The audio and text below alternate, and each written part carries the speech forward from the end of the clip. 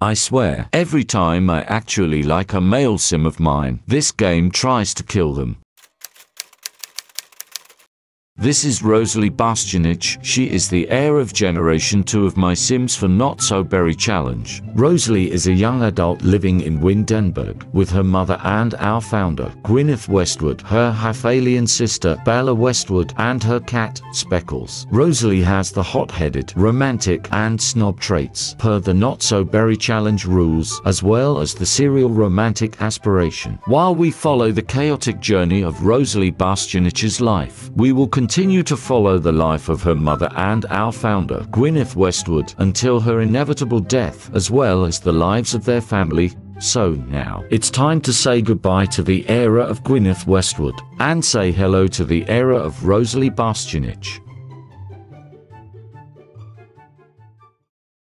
Last time we talked, our heir Rosalie celebrated her birthday and aged up to a young adult surrounded by her family, including her best friend turned boyfriend, Finley Broke, while her mother and our founder, Gwyneth Westwood, proposed to her girlfriend, Tanisha Stallings. After aging up, Rosalie spent some alone time with Finley watching a movie, and it was during their makeout sesh when Finley had to be rushed to the hospital, discovering that he was dying from a fatal illness. Luckily for us, Finley had surgery and was cured. But what wouldn't be cured anytime soon was the trauma Rosalie had experienced from the ordeal. Finley slept in her bed, drugged up from his hospital visit, and Rosalie was unable to do the same. So she stayed up, thinking about their trip, and what would they be doing during it. And that brought her back to how just a few hours ago, as well as this morning, her and Finley almost went all the way. She didn't know how she felt about it. She needed to talk about it with someone, so she decided it was finally time for her to meet her godson, her good friend Cortney James's son. She hadn't seen Cortney since she'd given birth. They had a lot to talk about. But first, where was Rosalie's precious godson? Cortney brought Rosalie inside to meet her son, who she fucking named James. There is nothing but elevator music going on in that pretty little head of hers. Oh,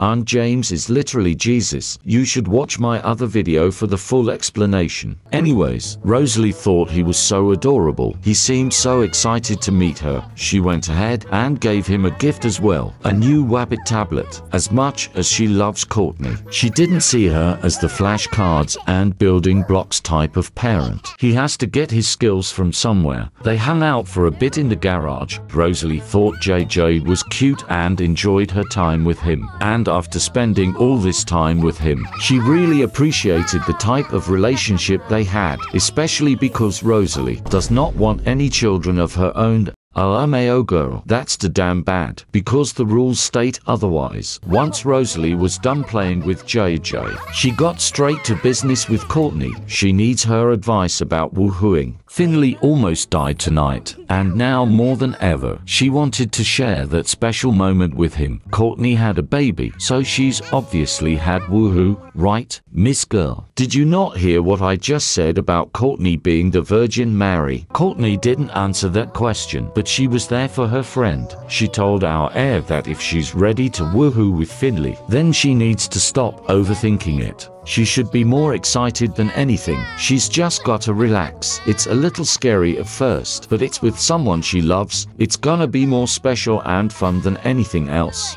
Wow, that was actually some decent advice. Rosalie was surprised. It'll subside once things are in motion. She's sure Finley would make her as comfortable as possible. Rosalie honestly felt a lot better after her conversation with Cortney. She had to remind herself that she was dating the sweetest guy in the world, one that would try his best to make her feel good and would stop if she were uncomfortable. She said her goodbyes to JJ, thanked Cortney for everything, and Cortney wished her good luck on her trip. She wanted all the details when she gets back, and that had Rosalie thinking about what would be happening once they do get back. College. She went ahead and checked the status on her college applications. She'd gotten into both Foxbury Institute and University of Britechester. Of course, she was confident since the beginning that she'd get into both colleges. She's valedictorian, after all. But what she wasn't expecting is for her to be offered a distinguished degree from the University of Britechester. Oh. Oh dear, this was very exciting news for Rosalie, but there was one concern.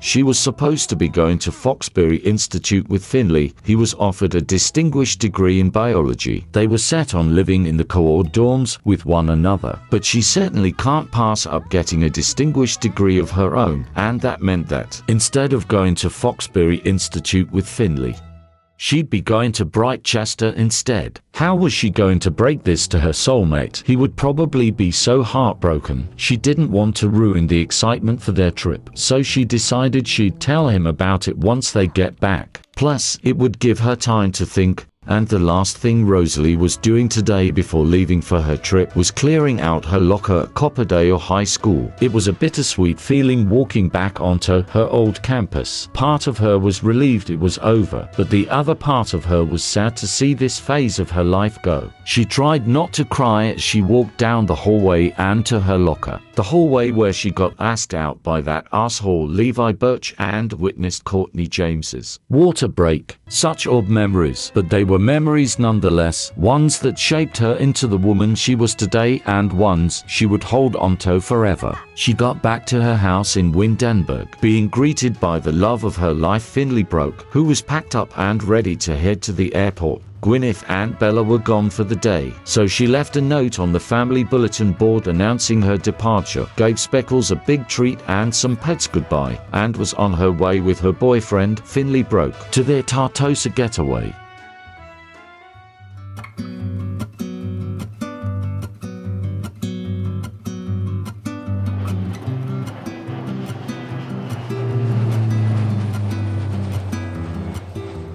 Once the lovebirds landed in Tartosa and pulled up to their vacation home, our heir was in complete awe of what she was seeing. The villa Finley had picked out for the two of them was probably the most stunning home she'd ever seen. It was an old Italian-inspired home, littered with flowers and relics of the past. It had a pool, a barbecue, a gorgeous kitchen, and 3 bedrooms. Finley said he wanted a place with lots of bedrooms so she can have her own if she's not comfortable sleeping in the same bed with him again. This dude is so considerate. I'm literally on my knees. But after seeing this place, you bet she was going to do that with him. Finley lit the fireplace as Rosalie took a lap around the entire property, soaking in the fact that this was her home for the next 3 days. Finley was super tired from the plane ride, so he decided to take a nap before they go out later. That was fine with Rosalie. She used the opportunity to spruce herself up, redo her makeup, put on a sexy outfit, and start baking Finley's birthday cake. And right when she began was when Rosalie got her first job offer ever. Tech guru. Does she not know this is the not-so-berry challenge? Rosalie rarely cooks, so I hope that some of her estranged father Joseph Bastianich's cooking skills rubbed off on her. Looks like they didn't. That's a shame considering he's now dead as fuck. Rosalie finished baking Finley's cake and waited for him to wake up, sitting pretty at the kitchen table with his lit birthday cake in front of her. When Finley processed what was right in front of him, it felt like he was in a movie. There she was, the most beautiful woman he'd ever seen, here in his arms. They were completely alone in this dimly lit kitchen, in the middle of one of the most romantic cities in the Sim Nation. It was mythic. He finally had his one true love all to himself. And it was his birthday. But that wasn't all. When the moment felt perfect, Rosalie held Finley's face, looked into his eyes, and said those 4 little words, "I love you too." This was his best birthday ever. They were both over the moon in this very moment. They loved each other, and now they both knew it. And to think, their vacation is just getting started. They danced and swayed and kissed in the kitchen for some time before Rosalie told Finley to hurry and age up before she gets arrested. Oh yeah, that's right. She's totally in her cougar era right now. Oh yes. Woo! Oh my god. Finley's a man. Wicked Whims is looking exceptional, but none of that right now. The happy couple ate some birthday cake before Finley freshened up in the bathroom. The two were leaving for dinner, Rosalie's treat. They headed to a seafood restaurant smack dab on the beach. Luckily, it wasn't that busy, so Finley were able to get a table right away. And Finley thought it was hilarious that Rosalie thought she was paying for this dinner. She ain't allowed to pay for shit. Girl, I hear something purring. Well, she tried.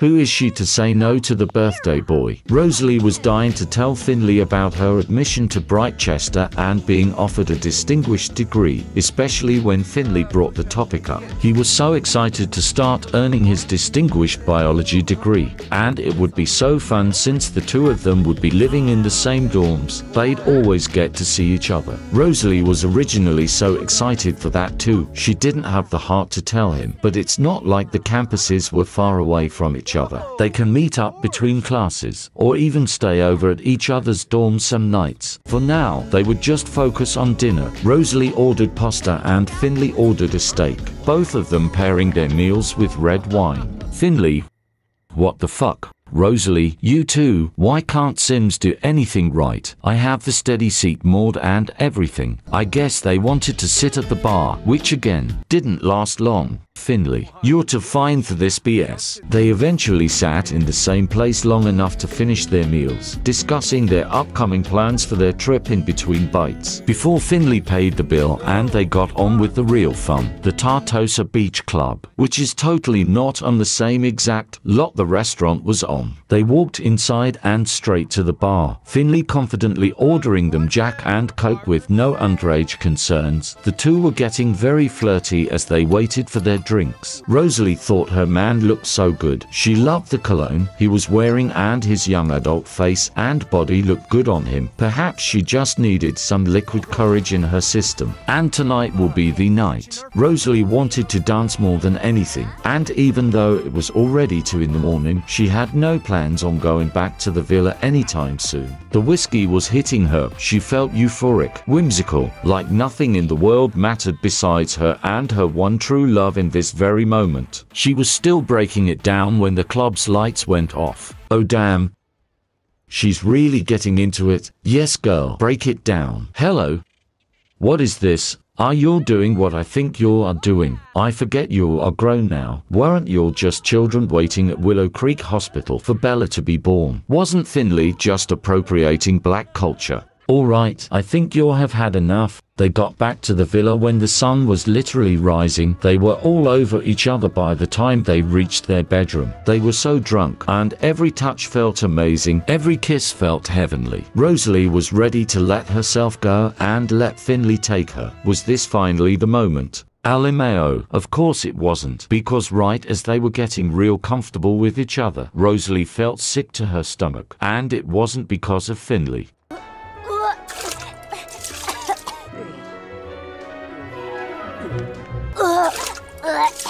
Yeah, it doesn't look like they'd be woohooing for the first time just yet.